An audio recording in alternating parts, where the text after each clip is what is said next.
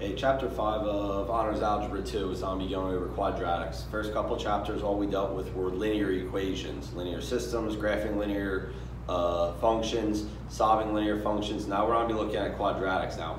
5.1 is a pretty long chapter. I'm going to split up into a couple sections. We go from identifying equations, graphing by hand, graphing with the calculator, application problems, and then we write equations for quadratics. Now there's three forms of quadratics that we're going to look at. Okay? We have the standard form, which is the one I think we're going to deal with the most. Y equals ax squared plus bx plus c. Vertex form is y equals a, x minus h squared plus k. Intercept y equals a, x minus p, x minus q. One thing to notice in each one of these versions, each one of these variations of the equation, there's an a term. That a term is going to be your leading coefficient. It's going to be what tells us if the quadratic is opening up or down when we start graphing it. So what makes a quadratic? Okay? Here's an equation, general equation in standard form. That's square. It's the degree. It's the highest exponent, and it's a square. That's what makes it a quadratic. Okay? Everything we dealt with so far in chapters 1, 2, and 3 were linear equations. There was no exponent, or at least you didn't see the exponent because you don't put the exponent when it's a 1. Here we have a degree of 2, and that's what makes it a quadratic. Now, for this first part, just identifying if it's a quadratic or not, question is the function linear or quadratic? Label the terms as quadratic, linear, and constant. So there's two things we're going to do here.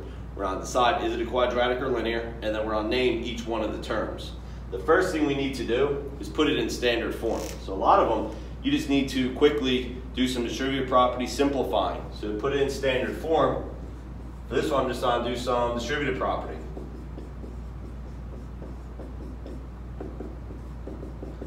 Okay. So looking at this, 5x squared plus 15x. Since the highest exponent is 2, this is a quadratic. So the whole thing is a quadratic. And if you're looking at which terms are what, the term with the square is going to be the quadratic term. So this here is the quadratic. The term with just the x variable is the linear. And if there's a term that does not have a variable, that would be considered the constant. Okay? It's constant because there's no variable to plug into, so that's never going to change. Okay?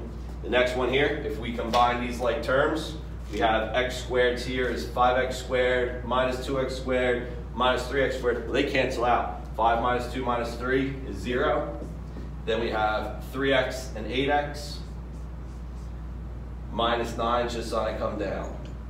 In this case here, there is no square. All we have is 11x minus 9. So the whole equation here is going to be linear.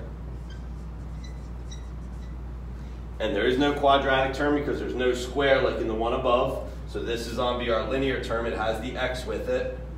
And this is going to be our constant. Again, no variable with that constant. The 9 is just going to stay a 9. Okay?